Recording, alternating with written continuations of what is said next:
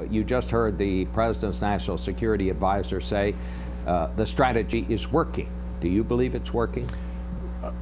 The military strategy we're going to hear about in September, but no, I don't think the strategy is working. I think we need a new strategy. I think most senators do, and the country does, and I wouldn't be surprised if the president does.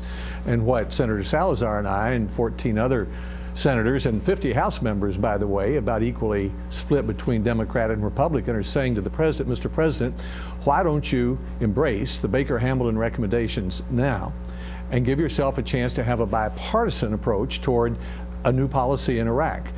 You remember George Reedy, who was Lyndon Johnson's press secretary. He said the president's constitutional job is to set the agenda, but the rest of his job is to persuade at least half the people he's right. I'm afraid the president, whatever his new strategy is in September, won't be able to persuade enough people he's right to sustain it. Our legislation is his best chance, maybe his last chance, to have enough bipartisan support to do that.